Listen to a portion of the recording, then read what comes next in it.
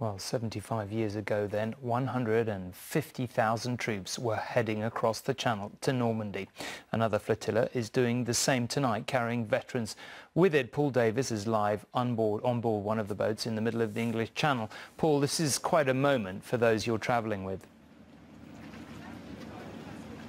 Above Normandy, 280 British and French paratroopers reenact the airborne operations of 75 years ago.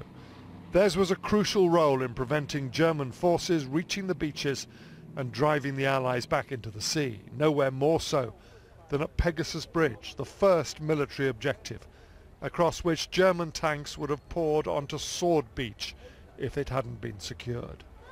Each anniversary, the veterans of that day who gather at Pegasus Bridge are slightly weaker in body and fewer in number.